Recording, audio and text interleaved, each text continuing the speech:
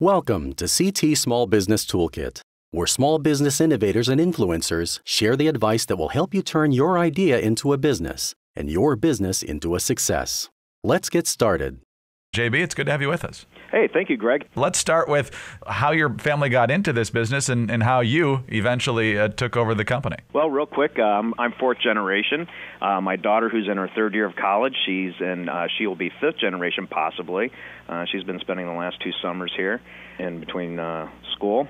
Back in 1939, my great-grandfather, Ellis Brown, started, and with a couple other gentlemen, started melding iron, and they worked at a foundry in South Bend, about 10 miles up the road, and they thought it was pretty simple to do back then. So brick and mortar, they built their own little foundry, and it's grown over the years. My grandfather and my father's CEO, and I'm fourth generation, and it's been a lovely family history. And we've had, being in a small community, we've had other family members here. We've got other fourth generation members, whether in management or out on the shop floor from other families as well. Well, it's fantastic legacy. Was this something that was kind of assumed generation to generation, or it just kind of happened that way? No, it just kind of happened that way. I was never pushed to come back. It was something I wanted to do, as my passion for the foundry or manufacturing industry has always been wonderful, and it's something that I love to do, and we're very family-oriented.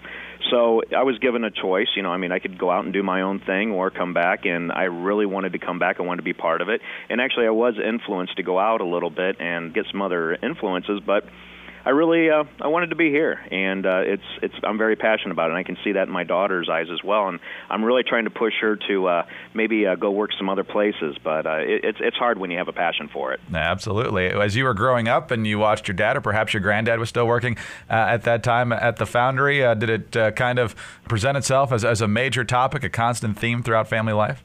Oh, definitely. We work 7 days a week, 24 hours a day, and being a family business, and it never leaves. Whether it's Christmas, Thanksgiving, and as being a child, I'd come down here during the day. I'd sit at my dad's desk or my grandfather's desk, or go out on the shop floor with them, and they'd take me around and show me everything, and play in sand piles, and mark notches in the doorway of how you're growing. So it was always being around this situation, and then dinner table conversations. You're always talking about work, whether it's directly about somebody or a topic or a conversation or something in the community. It always seems to revolve around it. And, it's nice to take a break and spend time with family, but this is our life and this is our family's life, so it's just the way we live. We are talking with James Brown, known as JB. He's the head of Bremen Castings. He's the 4th generation leader of that company. His daughter might be the 5th generation in time. We'll still have to see if that's the case. But in addition to continuing to run this family business, you've taken the time to kind of go over some of the key principles when keeping a family business going. And the first one, not surprisingly, I'm guessing to most people, is honor thy father, and not just honoring the legacy that you've inherited, but making sure that there's good, strong leadership at the top. How much of it is it imperative on the older generation to make sure that the one taking over is up to speed and ready for the job, and how much of it is the younger generation making sure that they're ready to go and doing everything possible to make sure that what previous generations have built doesn't get squandered? It's always a tough call, I'm sure. Someday I'll be put in that boat when my father asked me if I wanted to be president. We're traditionally raised in operations. I don't have a law degree. I'm not an accountant.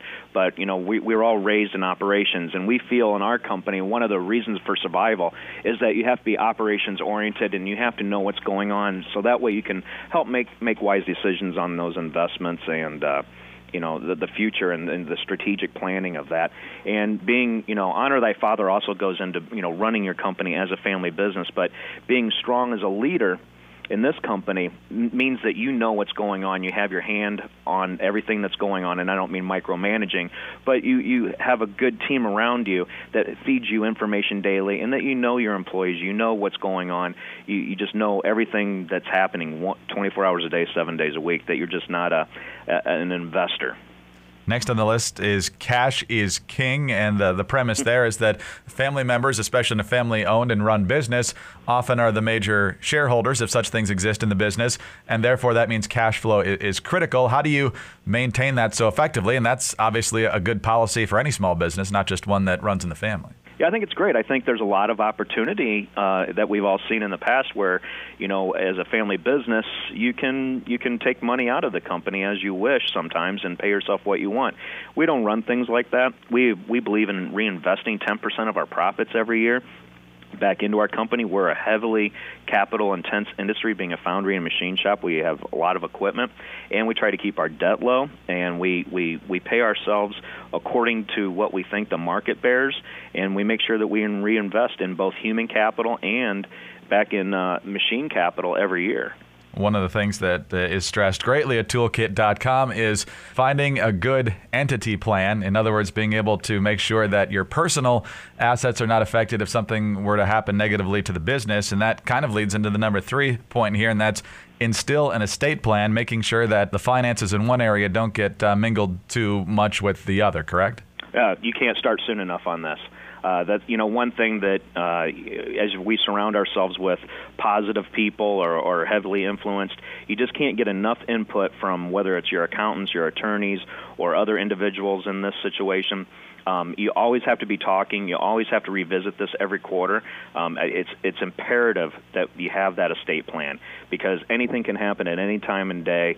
And whether you have a trust or whatever situation you might be in, this has got to be taken care of. I can't imagine trying to run a company, and let's say that my father would pass away unexpectedly, and he's still the CEO, and trying to run this company and trying to deal with an unorganized death, it would be horrible. Number 4, and the last one we'll talk about on this list, is enlist outside expertise. You mentioned before that you have a certain set of skills that you have identified very clearly. You're not an accountant, you're not a lawyer, and so you focus on the things that you do best and are best at helping the business achieve. How do you know where to go and how often to go outside for additional help?